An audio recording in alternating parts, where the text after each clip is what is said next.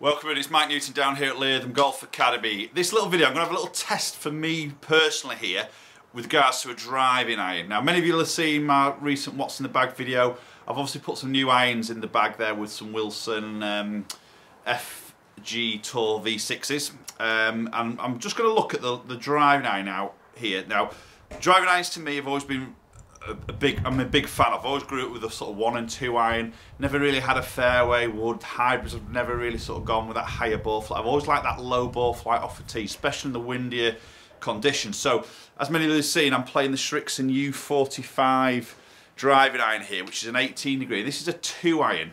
Okay, and now I have this with a graphite shaft and an X flex. So, what I love about this is the forgiveness of it. But sometimes it might just fly a little bit too high on me. Now obviously I can start knocking it down, but then I'm sort of making more of a held off sort of swing position and then maybe just give it up a little bit of yardage here. So I'm really intrigued here. I'm going to put it up against the PXG 1 iron. So they're driving iron here, which is the 0311X, but in the 1 iron. Now I've got this in a steel shaft here, because again I want to maybe just experiment here with a steel. I'm just maybe want to see if I can get this flight down a little bit. But obviously I don't want to lose any yards here. Okay, so I've got this in a KBS 120 in a stiff here, so I'm not going to go X in this, because obviously going into steel, it'll play a little bit firmer than the graphite. So I'm just going to go stiff here, because I don't want this coming out too low. Okay, so I'm going to put these head to head here, and just let's have a look at some data through GC2 here, maybe see if there's any differences between these two clubs. If I get any more yardage, obviously I'm keen to look at dispersion, but also control of ball flight. Right, so I'm going to start with the Srixon U45, which is my obviously iron that I've got in my bag, and I've had it in the bag for a good couple of years here now. So as I say, this is 18 degree 2 iron. It's the first one here. Yeah, it's a super strike.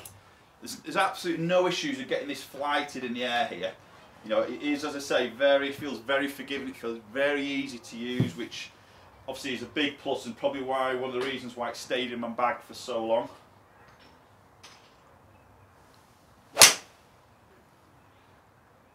Yeah, it feels beautiful. I mean, I do enjoy it. It's a forged head. Do enjoy that soft feel of this. Obviously it's a hollow, which all these driving irons are now, more of that hollow construction.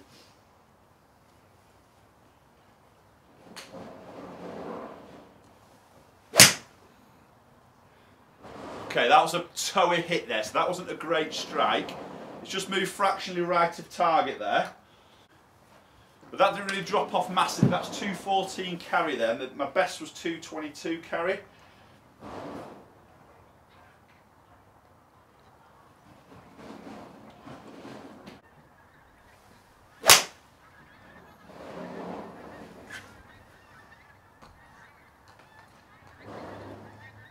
Okay, so I'm just going to hit one more shot with this, and then we'll flick into the PXG and just see if we can maybe get a different ball flight, and whether that is better or not, we'll have a look at some numbers.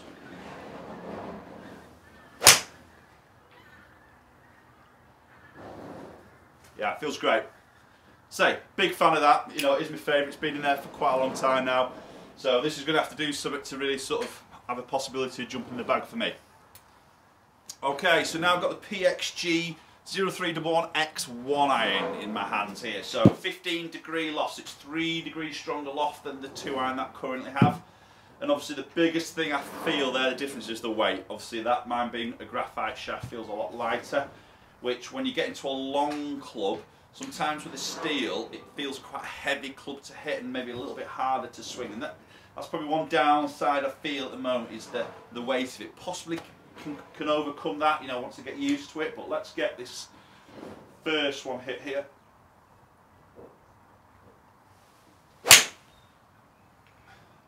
Right, wow, that's gone out like a bullet.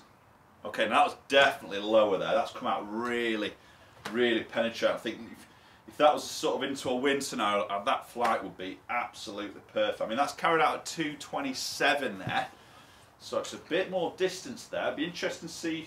Obviously launch will be lower there, but interesting to look at some spin numbers as well.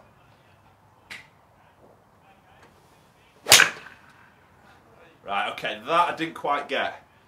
Definitely lower flight again. It's just squeezed off a little bit of the fade there. Didn't quite get the strike, but again, it wasn't a high ballooning sort of weak shot. It was still really penetrating in a cut shot there. Interesting what that, yeah, I mean that carried 225. This is good, there's a good bit of distance here. And that's, I'm guessing these are going to really trot out in the summertime as well when they hit the ground.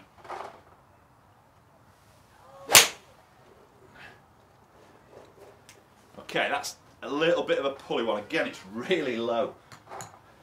Could even be a straight. It's definitely, I think this would be definitely a club that you wouldn't want to be hitting into a green with, because there's no chance of you getting it up there to sort of to stop. But then again, you know, with a 1 iron, it's probably not. You won't put this in the bag for hitting into greens. It's more obviously off the tee.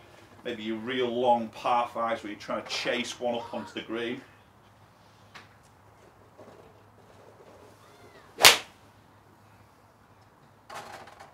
Yeah, again, it's just really low penetrating flight.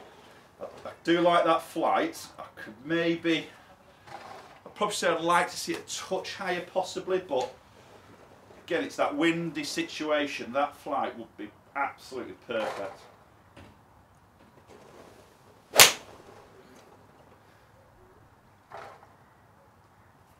Yeah, quite like that.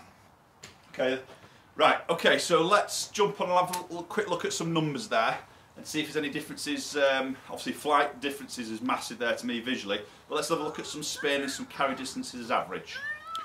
Right, okay, let's have a quick look at some numbers here. So obviously we've got the Srixon on the bottom here and the PXG on the top. So we're looking at ball speed here. So 144 against 142 on average. So obviously, as you expect, 3 degrees stronger on the loft.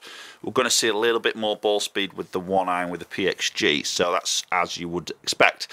Launch angle here, this is definitely what I noticed. You see 6.8 on average here. This came out really low, and probably, if I'm going to be honest, probably a bit too low in my eyes, because when you couple that up with the spin number, you see spin at 2.6 against 3.9, so it's a very different spin model there with a very different launch. Okay, now probably in an ideal world, I'd probably like to see this 10 launch being kept, but then have that 2.6 spin. And I think that would be probably the perfect scenario here, just to get this ball keep travelling through the wind. Mine maybe just spins up a little bit. See some high spin numbers there when I don't maybe just miss the strike slightly. It just can sort of pop up in the air a little bit more, and that's where it just drops off a touch on my distance there. So I think with the PXG, I'm loving that low flight. Okay, but maybe just a bit too low with not enough spin on it. So you see the carry distance is only, there's only 3 yards difference there, 217 against 220. Okay, so not a massive difference on actual carry distance there, but obviously, you know, descent angle there, you know, it's coming in peaking at 16 yards, which isn't high at all. That's really low against 28. So granted, the PXG is probably going to hit the ground and really run. So great again for that windy scenario, into the wind. You know, you're trying to get that ball chasing on that maybe the harder surface in the summer. Obviously the PXG is a really good option there. Right guys, so there we have it. My Srixon U45 2 iron against the PXG 1 iron there. So some positive, some negative there. I think if we go in terms of looks, I quite like the look of both. I do like the look of that PXG. I think it does sit nice behind the ball. You do see that back edge sticking out at the back of the club. Doesn't bother me at all. In a way, it gives me a bit of confidence. I know I've got some sort of protection around it in terms of forgiveness. In terms of feel, I think the Srixon feels a little bit better to me. I think purely because I've got it in that graphite shaft, it doesn't feel quite as harsh. The PXG feels really explosive off the club face, and maybe not quite as soft, but that's probably because of the shaft differences as opposed to probably the softness of the actual heads. Obviously, these are both sort of hollow designs. In terms of ball flight and launch, the 1 iron looked really fizzy, which was great. And as I say, windy conditions, that would be absolutely ideal. But it's not always windy, is it? And sometimes I think I'd probably like to see that flight maybe just a tiny bit higher. Probably maybe an option here is just to go PXG 2 iron, just a touch more loft here, keeping that same spin but just upping that launch a little bit. I think that would probably be a really good sort of combination, which I may do a video in you know, going forward, and maybe just do a separate one here. But I was really intrigued to see what this 1 iron would sort of do against mine here, which is the reason why I'm doing this video. In terms of the spin, I like the low spin there, but couple that with that really low launch, the ball's dropping out of the sky a little bit too quick there. So we don't see a massive yardage gain there, considering we're going from a 1 iron to a sort of 2 iron.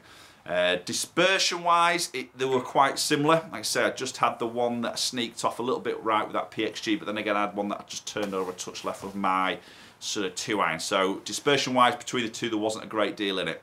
Okay, so I think at this stage here, probably wouldn't be swapping the clubs. As I say, I've had that in my bag for 2 years now. The U45, I'm a big, massive fan of it. So it's going to take a bit to nudge this out of the bag here. So I think at the moment that's going to stay in, but I'm going to maybe do another video here, maybe put the 2-iron in there. And maybe just, that could be a little bit more of a contender to replace maybe the Srixon U45. Okay guys, thanks very much for watching the video. Do comment down below, have you guys got these driving irons in the bag? You know, is it a popular option? Do you like to see that lower ball flight there? Maybe you guys possibly play at windier golf courses and you see that lower ball flight. Might be a little bit more appealing than the hybrid of that higher sort of ball flight. So, you know, comment down below, let me know. Please do hit that subscribe button, give the video a thumbs up, share it around with your friends, and hopefully I'll catch up with you all very soon.